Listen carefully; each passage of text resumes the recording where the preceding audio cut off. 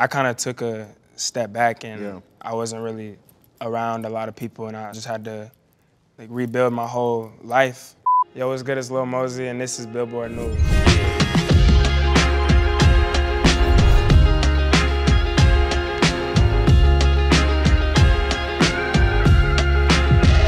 Yeah, I'm taking off like a rocket. Stick hanging out of my pocket. Geek, don't know how I'm walking. Yo, what's going on, y'all? I'm Billboard Deputy Director of R&B Hip Hop, Carl Lamar, and we're here with Lil Mosey for Billboard News. Been a while, brother, man. We got new music, Flu Game. Tryna ball like Michael Jordan. Look at my left wrist, it's gorgeous. Taking it back to 97.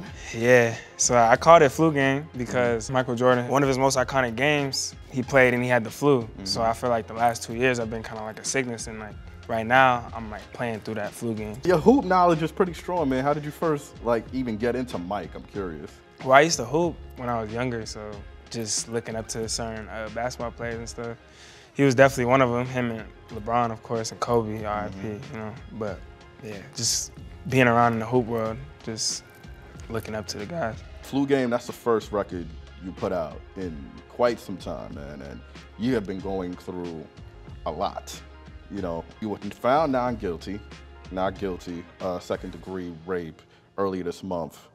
Talk about this ordeal, because it's been a 2-year whole thing for you. How have you mentally been dealing with the whole process?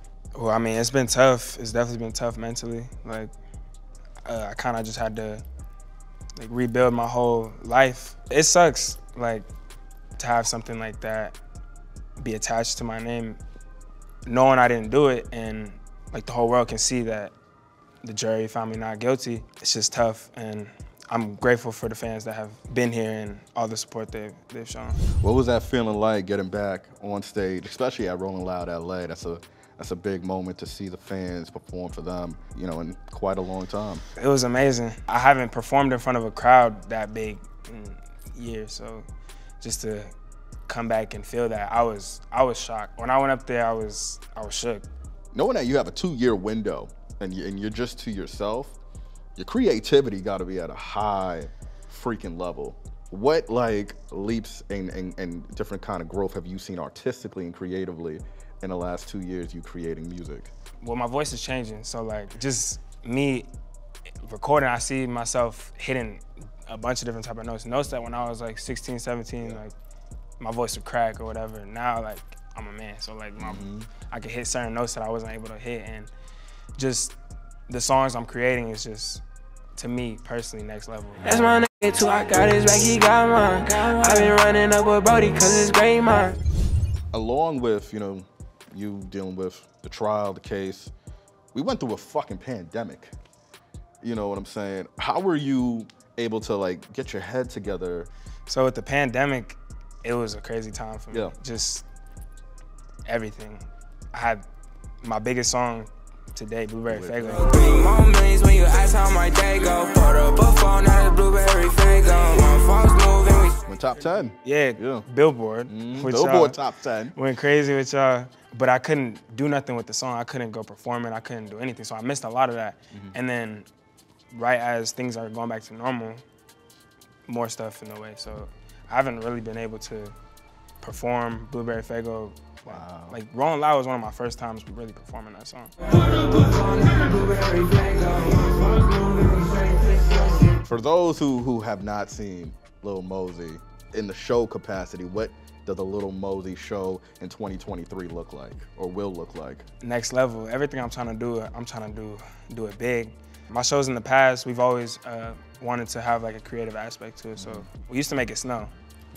It used to be snowing in the venue. We're still working on, you know, all the creative stuff around the shows, but it's gonna be big though.